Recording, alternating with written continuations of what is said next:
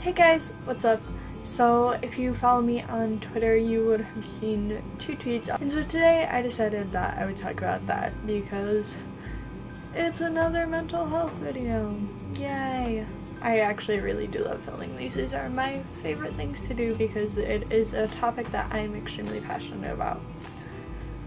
Okay, so last week I had a relative pass away from a very aggressive cancer. So yeah, I was grieving and I was doing a lot with my family and stuff.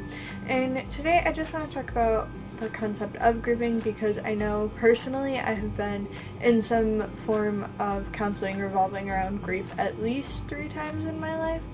And they all kind of say the same things. I mean, I've been given a couple different techniques, but it's like, I don't know. It's just one of those things you're gonna have to bear with me because I don't know how to phrase things necessarily, but like I said, this is a really important topic and it's one I feel that not many people talk about. And it doesn't matter how close you were to the person, it doesn't matter if you guys were best friends or if you were just acquaintances. You feel the loss in some way, shape, or form.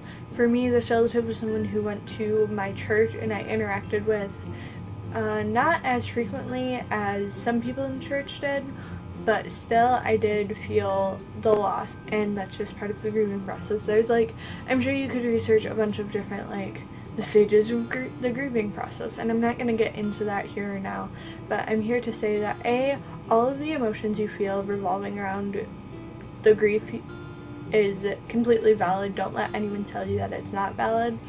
And B, it is okay to show your emotions and it is okay to talk about it. So the first point, your emotions are valid.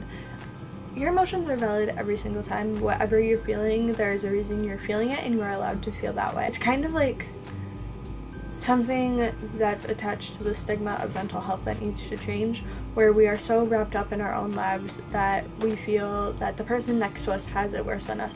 But how do we know that if we haven't talked about it? Which leads into my second point.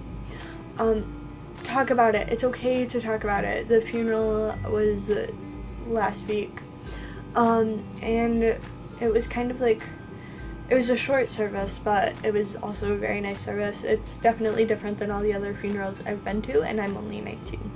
But it was the family, like immediate family, so like children and siblings and stuff like that, decided it would be best if people shared stories of the person who passed away.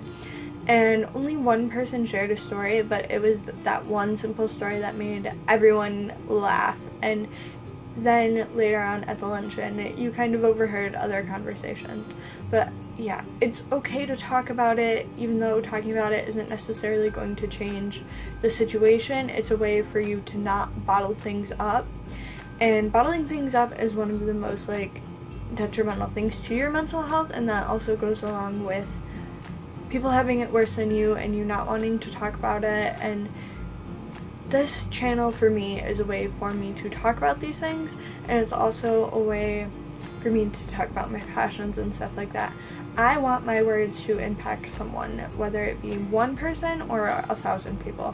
That one person can make a world of difference, and that's kind of the legacy that I want to leave.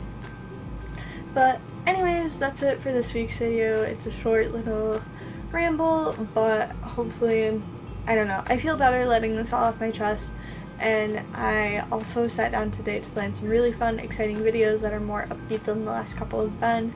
So yes, get excited for those. Give this video a thumbs up, comment down below. I'm always here if you guys have any questions. Just connect with me on any of my social media. I did create a new Instagram, so I'll leave the link to that down below. But yeah, I will see you guys next time. Look who I'm with. We were just in Sephora and now I don't know where we're going. H&M. We're going to H&M.